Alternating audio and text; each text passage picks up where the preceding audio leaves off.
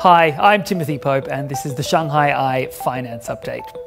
Raise a glass to Kweichow Moutai, or perhaps to ICBC, because a huge stock slide over the past 2 months has seen the liquor giant lose its place as China's most valuable stock to the country's biggest lender.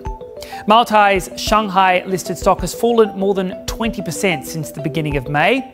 Yesterday's close was the lowest since October 2022. That represents a market value slide of more than 400 billion yuan. It's generated concern and speculation in the Chinese media over the last few weeks, but keep in mind the company's profits are still forecast to grow by 18% this year. The benchmark Shanghai Composite Index was up 1.3% today as the market rebounded off yesterday's low close. Automaker BYD's shares climbed more than 3% after the EV giant announced plans to build a $1 billion factory in Turkey.